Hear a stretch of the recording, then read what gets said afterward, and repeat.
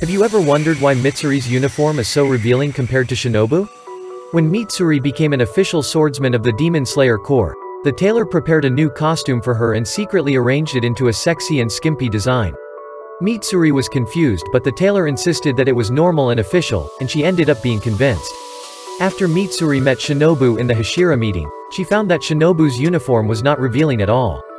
This is because the creepy tailor tried to force uniforms like Mitsuri's onto all the female corps members, but failed miserably.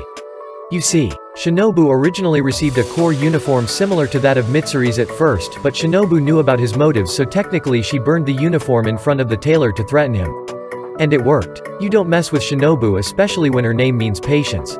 However, Mitsuri was too nice, so she kept hers because she felt sorry to the guy making the uniform and didn't want to burn it. Now, a question for you guys.